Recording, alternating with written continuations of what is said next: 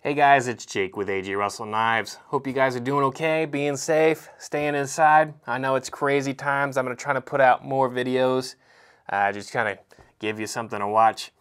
But today we're doing a new overview of a knife we've had for a while now, the AJ Russell USA made drop point hunter. You have your choice of black or green G10 handles here. It is a stonewash finish, so you don't feel bad about scratching it up and using it. It is we partnered with a manufacturer here in the US, and we are using D2 tool steel. Now, as I've said in other videos, D2 is a great steel, excellent edge retention, holds the edge for a long time. It'll just keep going. You don't need to sharpen it nearly as often. It does tend to be a little bit harder to sharpen depending on your sharpening experience. It has larger carbides, which can be difficult to kind of get the hang of when you're sharpening.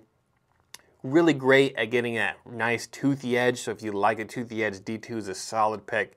And I think toothy edges, for me, are the best hunting. I'd rather have a toothy edge when I'm hunting and a fine edge when I'm doing fine detail work. So it just depends on your application here. But anyways, D2 is a tool steel. It is technically a non-stainless steel. So, but it's right on the edge of being stainless, so it's a lot more stain resistant from like a 1095 or something like that. You don't need to worry about it nearly as much. Do keep it wiped down from liquid. It's definitely not stainless. I mean, even stainless you want to keep wiped down from liquid. Now on the handles here, G10, just a very slight texturing. It's mostly smooth, but there is a slight texturing to it. Very thin handles, so very lightweight. It is full tang. We've milled out the inside to help lighten this side of the blade because it's heavier than the blade side is. So it's gonna balance right behind this screw here, maybe right on the screw. Yeah, right on the screw there. 4 1/4 inches there. I have larger than average hands, and I'm gonna fit inside the contours. Right there, you can see it's got a little flare here to keep you from falling off, and on the front to keep you from pushing too far forward, and it's got a little bit of a swell there for your hand there.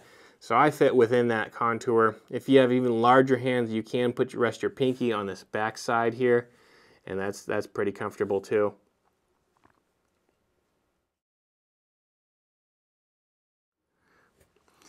It's got a lanyard hole.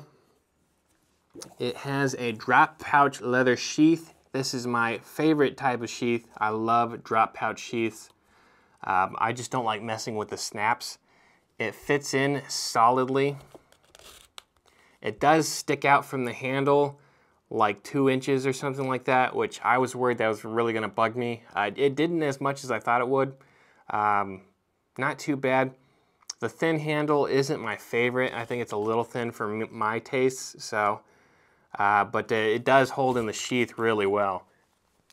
No wiggle at all, side to side, up and down. You can, I'm sure the sheath will loosen up over time, but I don't foresee any wiggle to this at all. It's gonna hold tight, so you're not gonna lose it in the woods from it falling off.